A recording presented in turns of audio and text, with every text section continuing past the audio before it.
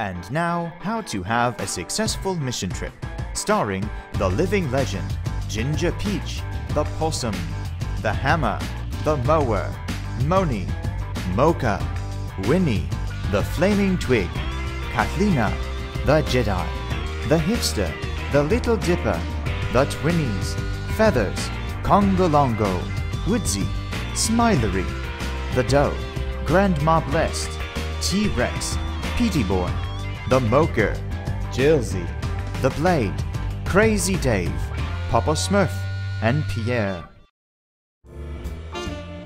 The first necessary step in having a successful mission trip is selecting a qualified group leader.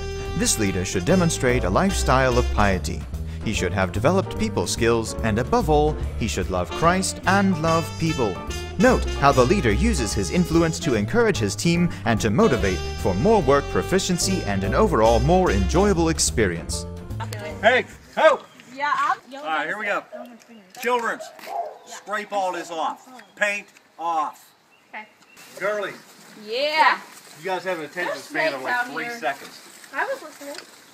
All right. What? Hey, this should only take you guys about an hour. Next, we need to recruit energetic young people.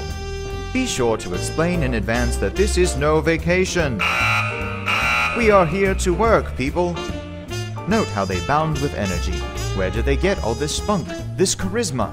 Of course, they rely solely on the Lord and the power of His might. Now that you have your team assembled, it is time to travel. That's right, missions always requires traveling to some distant place. You may be required to travel in a plane for 5, 10, even 20 hours before reaching your final destination. For our purposes, we traveled by van for 6 hours before arriving in Gary, West Virginia. Though crossing a large distance, don't be afraid of stopping for a bathroom break, and stopping for gas, and stopping for food and more gas, and another bathroom break, and a drink break, and another bathroom break, before arriving in Gary, West Virginia. Now that you have arrived with your team, it is time to delegate the various work projects. Who will build a bear-proof garbage bin? Who will paint the local medical clinic? Who will replace the roof of a house? Who will do the moonwalk on top of that roof? Never mind that last one. Once your projects have been divided amongst your teammates, give them one more encouraging speech. So we appreciate you guys taking a week out of your life to work. This is our opportunity to share Jesus with them. God love you, has a great purpose and plan for you, and this is part of His plan for you to reach out and be a blessing to other people. And a prayer. Dear God, I pray that you just bless us and give us the energy to help Miss Tweety fix up her house so that she can provide a home for her daughter. And I pray that we don't die by not falling through the roof. And I pray that you just give us the energy to last all day until we can get everything done in Jesus' name. And send them out to work. Let's take a look at how each project was done. When bears begin tearing up the local garbage for food, it is time to mount a defensive. That's right, protect your garbage. How to make a bear-proof garbage bin. First, determine where the bin will be placed. Remove the existing garbage. Be sure to use protective handgear. Avoid injury to local wildlife. Dig holes where the frame posts will go. Next, build the frame for the bin. Feel free to use all the assistance you can get, and share the hammer, drill, shovel, and any other equipment you might need to utilize. Press fast forward and voila, we have a bear-proof garbage bin. How to replace a leaking roof. First, safely navigate the ladder to climb to the rooftop. Next, use this shovel thingy to remove the existing roofing, being sure to remove all the nails. I said remove all the nails. That's better. Once the roof is cleared of the old materials, nail in quality plywood to provide a stable mounting surface for the new roof. Add tar paper, and you're almost ready to begin tacking in the new shingles. Please note, whatever you do, try to keep the shingles in a parallel uniform line. Any dipping, and you will be nicknamed the Big or Little Dipper. Also, feel free to recruit any local persons to assist in whatever manner possible. 150 man-hours later, and your roof is as good as new.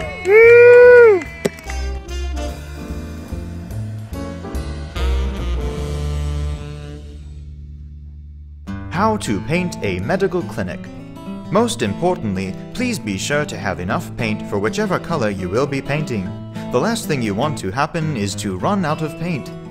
Once the paint supply has been verified, divide the paint jobs based on your available workforce. Speaking of the force, allow each of your young people to use whatever skills they have to speed up the painting process. As you go to paint to tippy-top places, please remember your ladder safety. Always keep 3 points of contact on the ladder, and never use a ladder missing a stepping rung. Remember people, this is a mission trip. Take time to visit with your local hosts. Tell them about Jesus, listen to their story, and, their songs. I'm on that good rapping flow.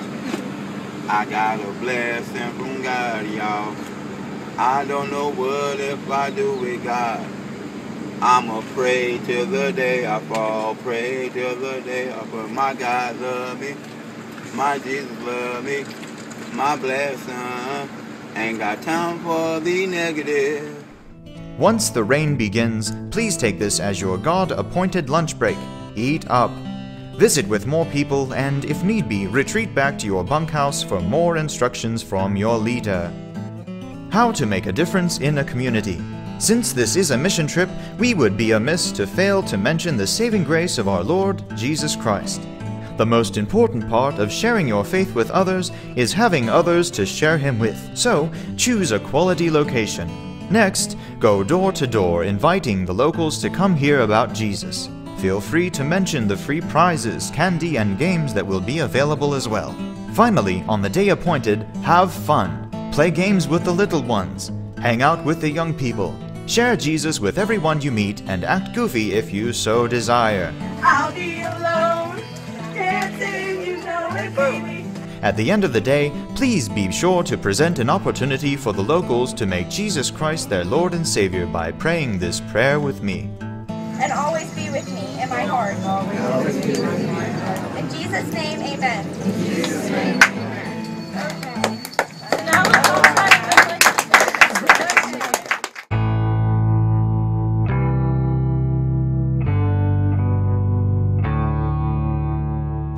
Probably just building a roof and ripping it off for Miss Tweedy and seeing how glad she was for us to do it, even though we weren't professionals and we didn't do every job we needed to.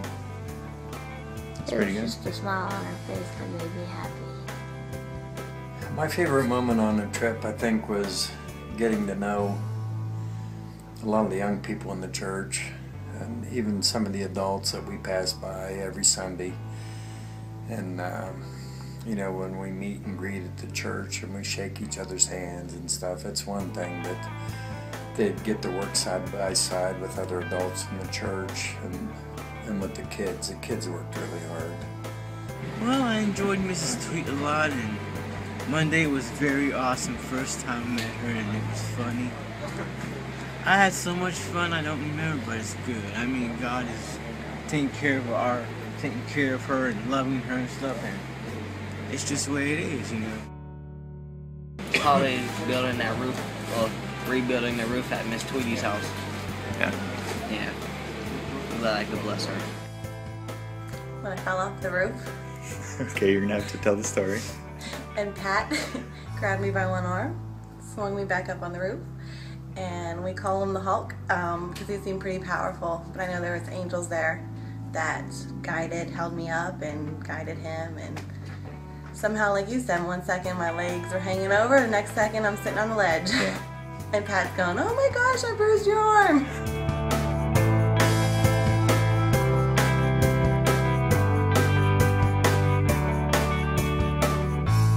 Just to keep working and know, like, the heat was just, it was so hot, but I just kept working. I would have to say doing Kids Club, because it was amazing to see how misbehaved all the kids were at the beginning of the week, and by the end of the week they were just so sweet and so loving on everybody that was helping there. When we help the kids for Kids Club, we really help them learn about God more and help them communicate with each other and start to be friends with each other more and nicer to each other. I think whenever we were painting at the clinic and there was a man named Jamie who came and he just talked to us, and while we were working he was talking to us and asking us questions about God and singing to us, and just really, he was really interested in what we were doing and really thankful, and it made me feel really good, like I was doing a lot more than just painting at the clinic.